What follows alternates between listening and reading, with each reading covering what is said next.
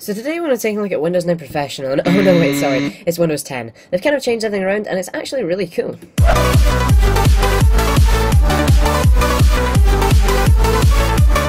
So, sorry for the loud beat, but this is Windows 10. We really want to show off quickly, and we want to be a bit humorous. Now, Joe Belfiore, sorry if I messed up your name, is showing off basically the Windows 10 tech demo, which hopefully can be found at preview.windows.com. Currently, the website looks like this, but fingers crossed you'll be able to download it very, very shortly, and we will be, and we're making a video as soon as we can. Now, Joe shows off the new UI, which includes the new Start menu, which is basically the collaboration of Windows 10, Windows 7 Start menu with the Windows 8 Start menu, but all in the same sort of, you don't have to get kicked out of one user experience, which is really, really nice. One thing we'll talk about later is the Start menu, but you can change the live tiles around, which is pretty nice. And the search is back. It's in the Start menu, and it's basically Windows 7's Windows 8 Start search, but in the Windows 7 sort of taskbar. Now, you know those really annoying apps that keep popping up and covering over your whole screen, and you can't really exit out of them? Well, now you can with Windows 10. It's really cool. All the Metro-y style apps, or the modern UI style apps, are all now easily exitable, all windowed, and all able to be moved around.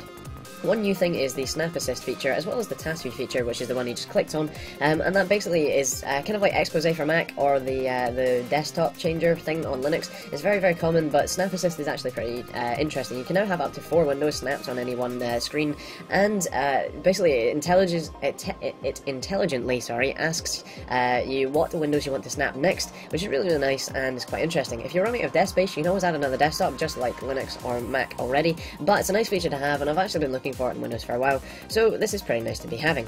One thing I would note is that if you're used to having a minimalist start bar, goodbye to that thought, because you now have at very least 3 things, which is the start button, the search button, and the task view button on the bottom. Now, Windows 10 is designed to be the one product family, one platform, one store experience, where everything is kind of all the same operating system, except it's slightly different. So for keyboard and mouse users, you have the nice Start menu we've been asking for ages, but on tablet devices and touchscreen devices and things like the Xbox One, all of those will be more, geared against the modern UI style sort of stuff. And if you are an enterprise user, fear not, Windows 10 still brings all your modern management jazz, as you can see here, and hopefully it won't change too much, but still be a bit of an improvement.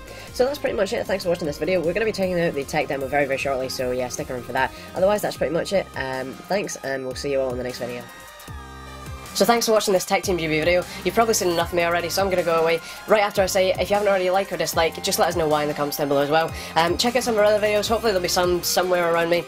And then also, feel free to subscribe as well, that really helps us out, and yeah, obviously it shows companies that you love us. So if you do love us, check us out on Facebook or Twitter, hopefully there will also be some stuff around here maybe. But otherwise that's pretty much it from me, so we'll see you all in the next video.